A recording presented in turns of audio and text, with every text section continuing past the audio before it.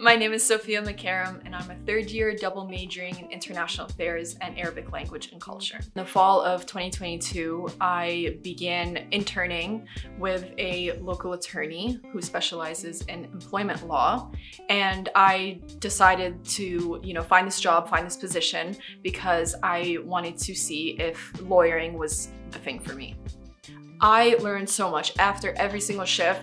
Went in not knowing how to do certain things like writing letters and the way that I hold myself when talking to clients and talking to people not above me necessarily, but more so in a professional manner. This was a skill that I built on, and every shift was something new. It was a separate challenge, and I can honestly say that it really made me confirm my decision that I do want to be a lawyer.